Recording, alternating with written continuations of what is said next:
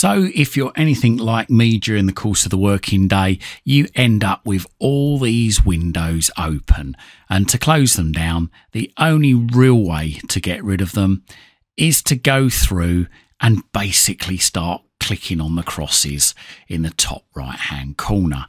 Bit of a tedious task, but how do you quickly close all of these down? Well, this video is going to show you how you can do that just by clicking on this cross just here. As you can see, I'm using about 87%, 88% of my memory and 42% of CPU. So if I click on that cross now, that's going to run a little script which is going to virtually close everything down. And there we go. I'm down to 38% memory and 3% or 2% CPU. All the details on how to do this coming up shortly. Don't forget to like this video, share it and subscribe to my channel. Doing these three things help us make more great videos for you.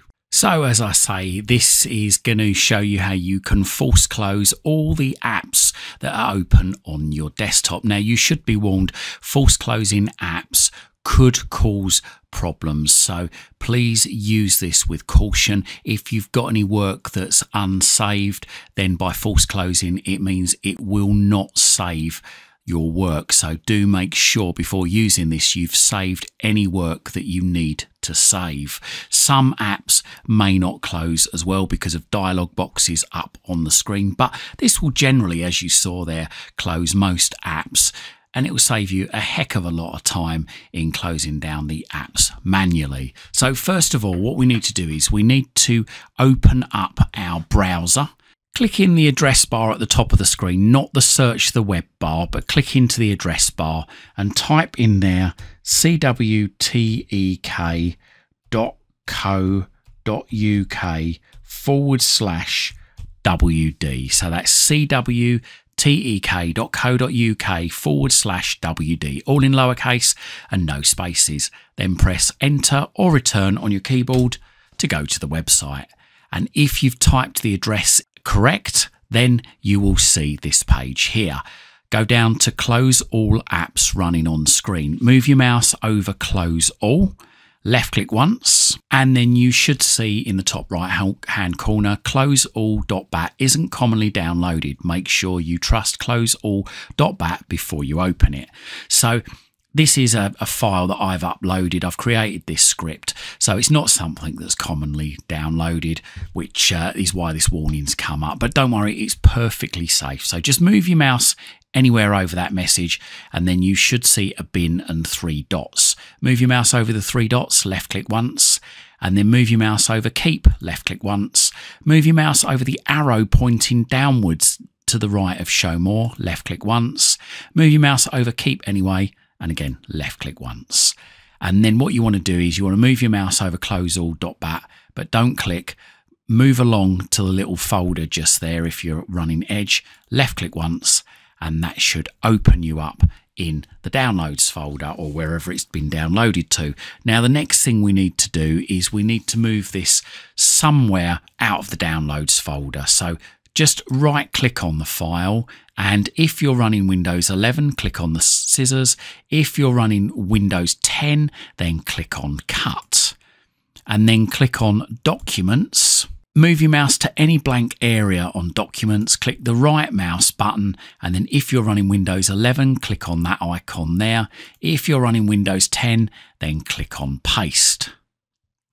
So the next thing we need to do is we need to rename this file or the extension for this file. So if you're running Windows 11, then what you need to do is you need to go to the three dots up there, go to options, go to view, the view tab just there, and take the tick out of hide extensions for known file types, and then click on apply, click on OK.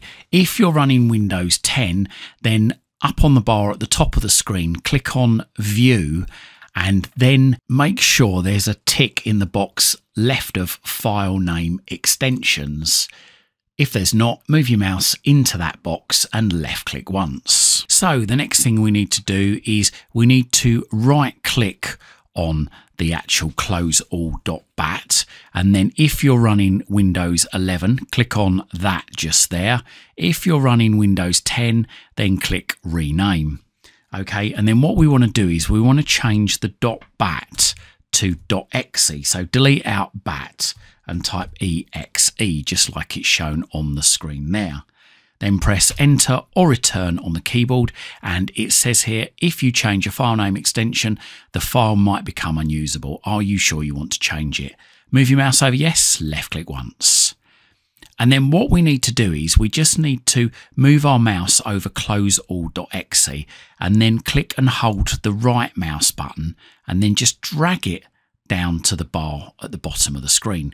Once you've found a suitable place for it to go, then just let go of the right mouse button. Then what we want to do is we want to just right click on that icon, that little icon just there that's just appeared, and then right click on close all there, left click on properties, and then what we need to do is we need to go to change icon just there, and then click on OK to this error message and just scroll along. And what we're looking for is we're looking for the cross, the red cross. So left click once on that, click on OK. Then what we want to do is we just want to click on apply and then click on OK.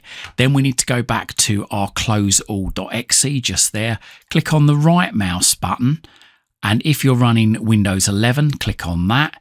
If you're running Windows 10, then click on rename, and again just go across to the end of exe, delete out exe, type in BAT, press enter or return, and then click yes on this message here, and then go back down to your cross down there that you've just created, click on the right mouse button, then move over this close all here, click on the right mouse button again, left click properties, and then what we want to do is we just want to click just to the right of the exe there in the target field, and then delete out exe and type the word BAT, and then click on apply and then click on OK.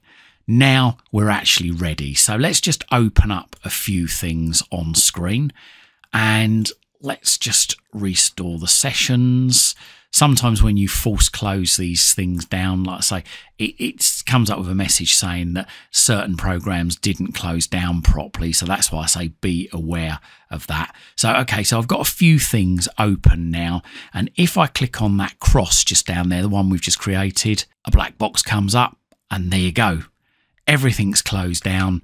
Obviously, this document window has stayed open, but all the programs that I had open have now closed. So there you go. That is a great, free, quick and easy way of closing down all programs that you've got running, or virtually all programs that you've got running on your Windows desktop. But please be warned, if you haven't saved your work, if you've got a Word, Excel, PowerPoint, Publisher file open, anything that you're working on and you haven't saved it, you could stand to lose any of your changes or any of your work by using this false close.